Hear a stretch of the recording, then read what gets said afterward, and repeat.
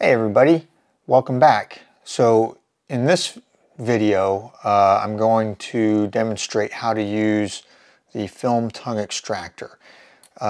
These are relatively straightforward, but if you don't know, if you've never used one before and you don't necessarily know how it's supposed to work, it can be quite confusing. So I'm going to do a close-up walkthrough video of how one of these actually works and how to get the tongue out of the film canister if it's wound in all the way. That makes getting the film out of the canister and onto the reel a lot easier, and especially if you do this outside.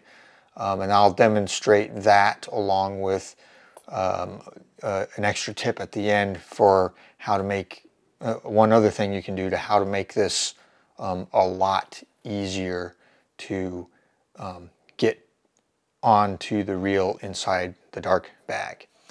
Let's go ahead and start. So I've got a second camera here just so that I can demonstrate this using a point of view that actually will work for what we're doing. And so what we're going to do, go ahead and start recording. All right. Okay. So now the way this tongue extractor works, as you'll notice, is there's actually two pieces that slide apart like this. See that? And so what you want to do is slide it to where both of the pieces are together. Basically it's all the way in. And then what you want to do is you take your canister and you slide in the tongue extractor right inside the slot there. And you go all the way up until this notch right here is all the way up against the felt. And then what you do is you take your thumb and you hold that in and you pull the first. You basically extend the tongue extractor just like that. Okay? Now, the key is now you turn the spool while you've got this. You turn it until you start to hear it click. You hear that?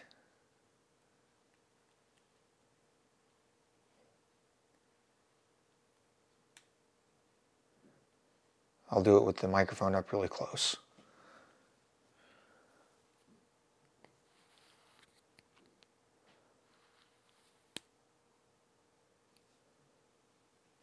Okay.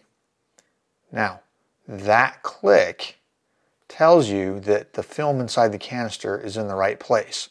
Once you hear that click, you then turn it the other way, and you turn it the other way until you start to feel some binding happen. And you'll know because it'll start to get stiff to turn. You don't want to force it, but you do want to turn it until it starts to, like right there, that's it. Okay? Now once you hit that spot, you push this back in, and then holding this,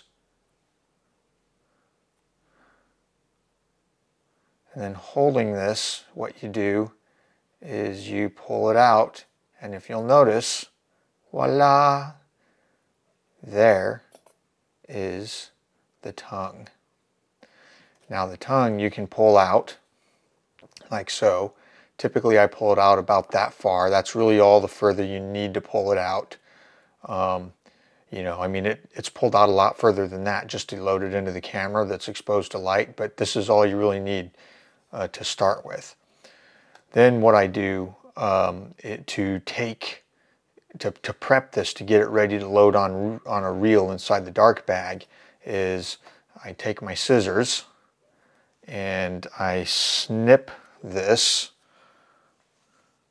Let me hold this like so. And I basically snip this right along here, like that. Okay? Now, one thing that I do, I didn't get that quite straight. I'm working around a camera here. So we're going to, okay, there we go.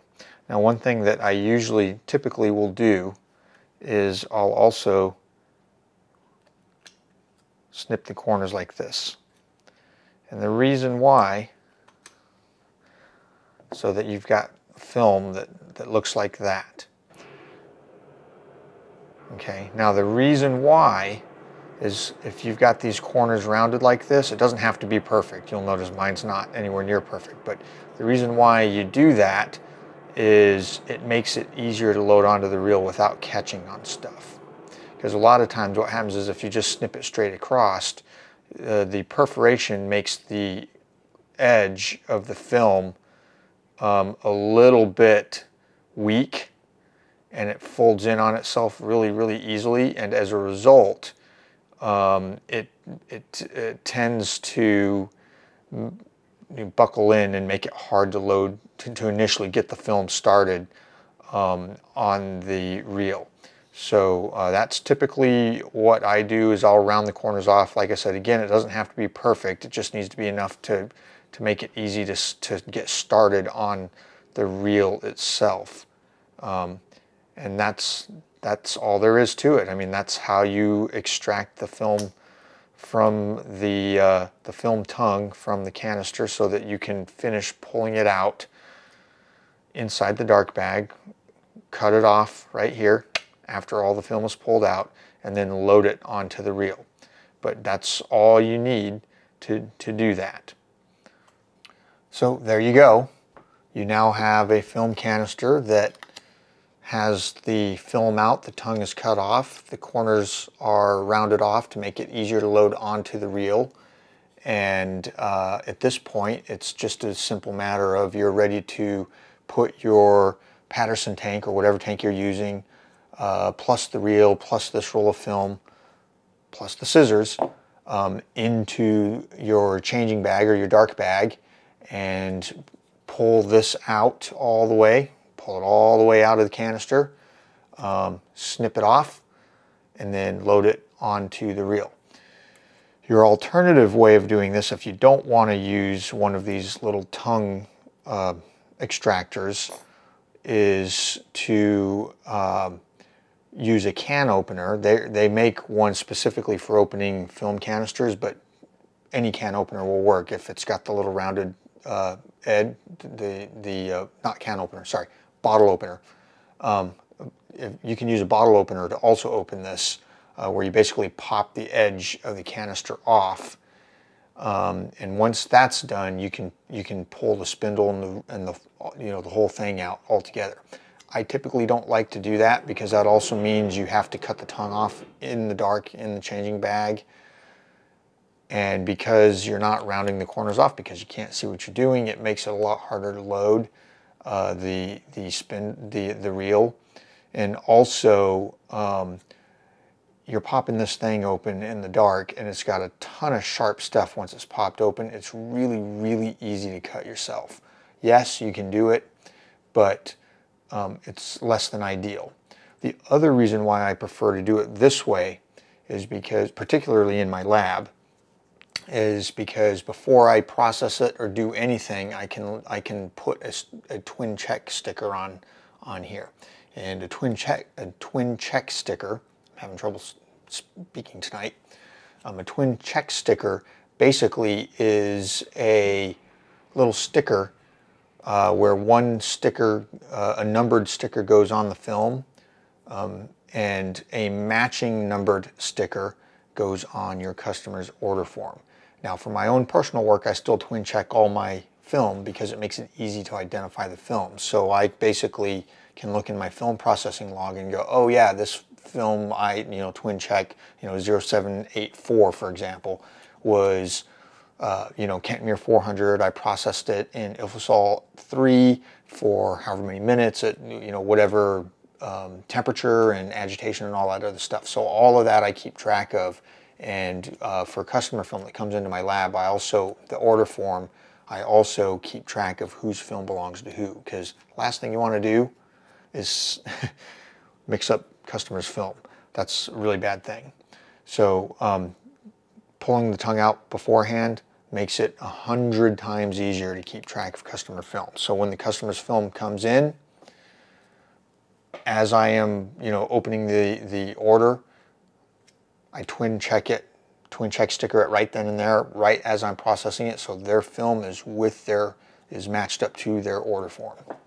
Anyway, that's probably more detail than you want. The goal of this video was to just demonstrate how to get the tongue out using a tongue extractor, and that's how you do it. This is also helpful if you accidentally rewound your film and it went all the way up into the canister and you didn't shoot the film. If you have a tongue extractor, you can basically get the tongue back out, put the film back in the camera, and then use it as well. So if you don't have one of these, they're really useful to have, especially for 35mm film, because it makes getting out of a couple of sticky situations pretty straightforward. Anyway, that's that. I will see all of you on the next episode. See you then.